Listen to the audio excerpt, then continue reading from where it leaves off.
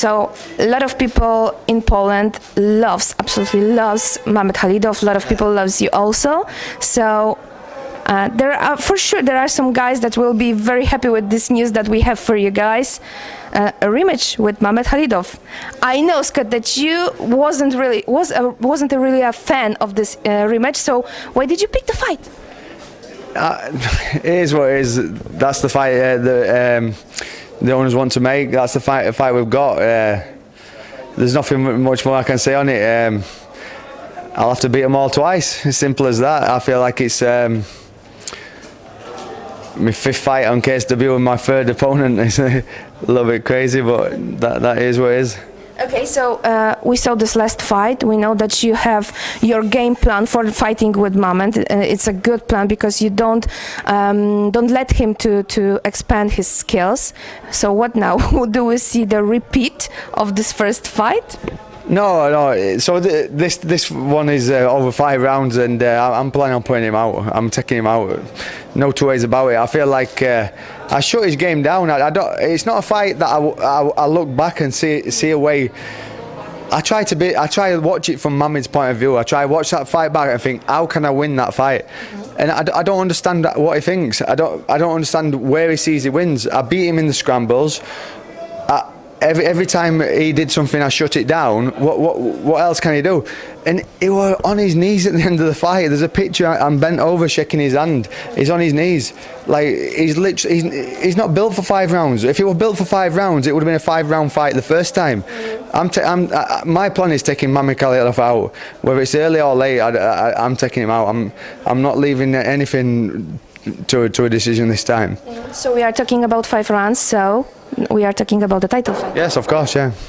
With 3 losses in a row in case of. Well, that's not my decision. It is what it is.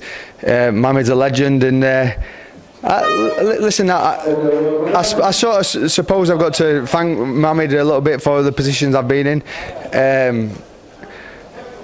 I'm not disappointed that it's Mamed. It is what it is. I want Narcoon next. It's going to have to wait one fight, but this is all things that we've got sorted now. I fight Mamed, fight Narcoon. Okay. One thing I want to know: you've got a great big money for this fight. Tell me, please. Okay, are you happy with your money that you are going to take for this fight? Yeah, of course. Yeah, I recently announced that I've signed a new contract with KSW, and I'm very happy. I've been happy with KSW since I joined them. I feel like it's a great promotion. Obviously, my times there has been great, but the fans, everything, it's all amazing. I honestly, I'm not just saying just because I've signed a new contract. I can't say a bad word about KSW. I'm an happy fighter. And I always say, an happy fighter is a dangerous fighter. So it is what it is. Like I said, obviously I didn't want to fight Mamed again, but it's a done deal. So if you would be a matchmaker in KSW, who would you find for Mamed Khalidov to fight with in his next fight? Well, I suggest as Matilda. I feel like him versus Matilda a good fight, but listen, the fight's signed. We both think we're going to win.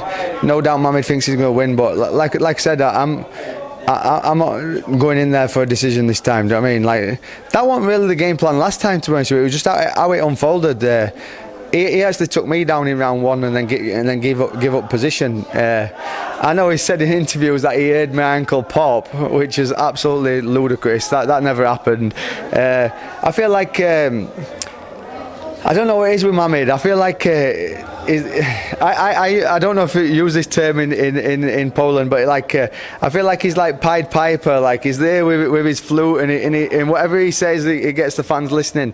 I understand that he's a superstar, but some of the stuff he says is just is crazy. I've got no respect for Mamed. I'll say this openly in front of anyone. I've got no respect for him. I don't particularly like the guy. Do you know what I mean? And it's not because I fought him. Like, every time I see Matilda, we'll have a conversation. I like the guy. We fought each other twice. You know what I mean?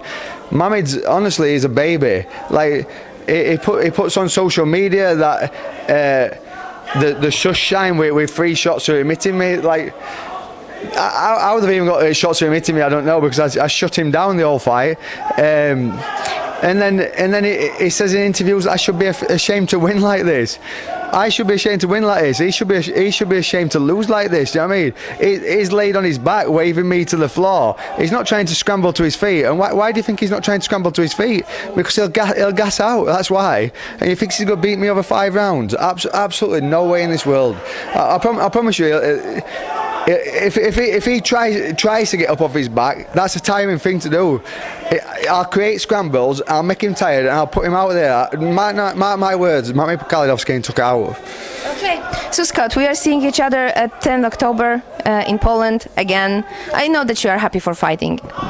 Yeah, of course I'm happy. Yeah, like I said, I can't wait to showcase my skills to the fans. I don't know. I don't know how I come across to the fans. I feel like some of them like me, some of them hate me. Obviously, Mameda's a legend. And like I say, whatever he says, that they like. Like I get whatever Mameda says, I get comments off other fans. Exactly what he said. Like it's just like, oh, come on. I mean, like, I know he's your guy and that, but. It is what it is. I think it's time for him to step to the side, but I'll have to put him to the side. So for us fans, it's like you are telling something, Mameda is telling something. We have something to think about, so I think it's good.